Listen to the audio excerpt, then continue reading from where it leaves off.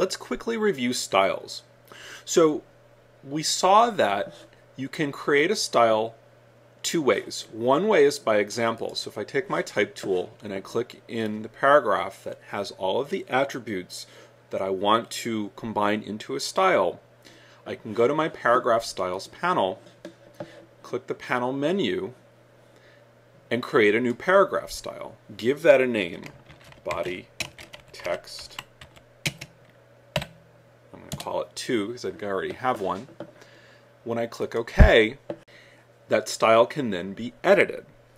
The other way is to create that style from scratch. So if I am not clicked in a paragraph, I can also do new paragraph style, or I can do it a different way, which is by clicking the Make New icon, create a new style.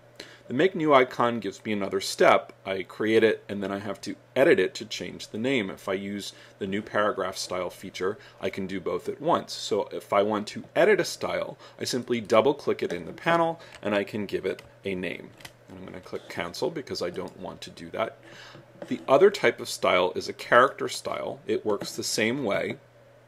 I can simply highlight a word or even a single character that I want to apply that style to. So if I want to italicize a word, I can choose my style that I created called body text italic.